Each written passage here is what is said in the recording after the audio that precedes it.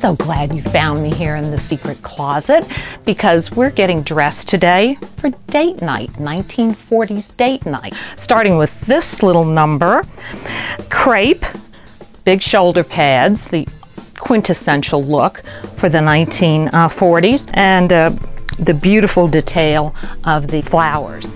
And somebody famous liked this dress, and I'm going to tell you that story when we finish. But I'm going to go first to this little black dress. All the shearing here, black crepe. When you put this on, girl, you are looking good.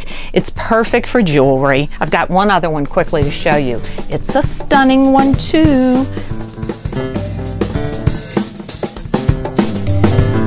Crepe, 40s.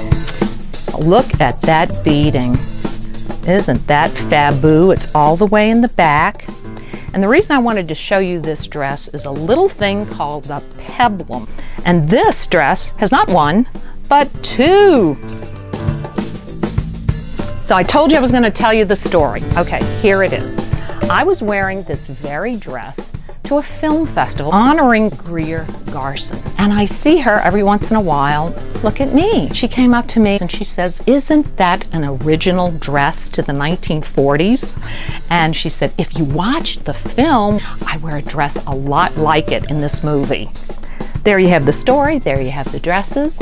Come on back any old time. I would love to see you.